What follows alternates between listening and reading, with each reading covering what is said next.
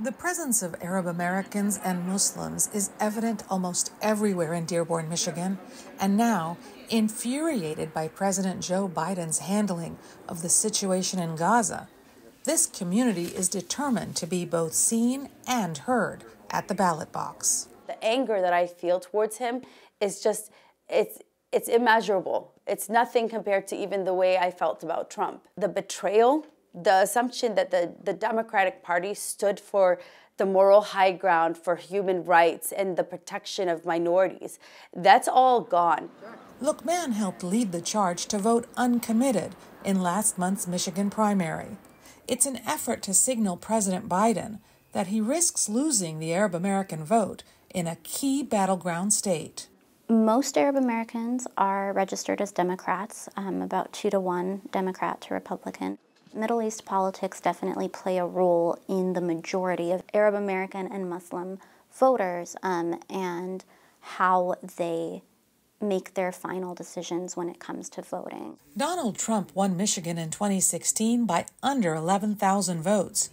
4 years ago, Biden won the state by about 120,000 votes.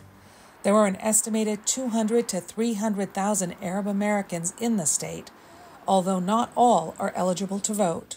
I think there's a reason why we're focused on the Arab Americans in Michigan, because it's kind of, they have almost exactly the number of votes to change the election result.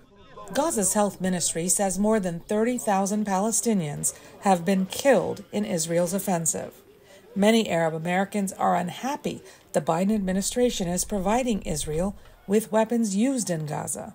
It's not just the Arab American population that I would be concerned about if I was a Biden advisor. It would be the young people, because almost overwhelmingly the young people are disgusted by what they see.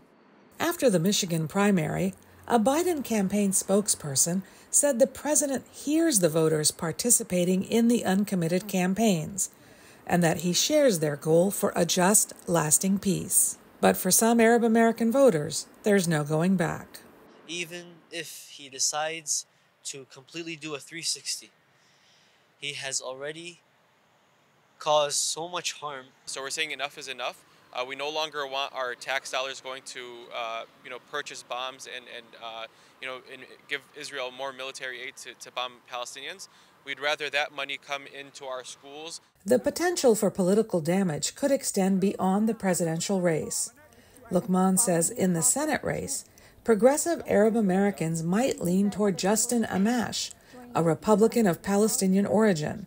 He's facing pro-Israel Democrat Alyssa Slotkin. And let's see a Republican senator come out of Michigan.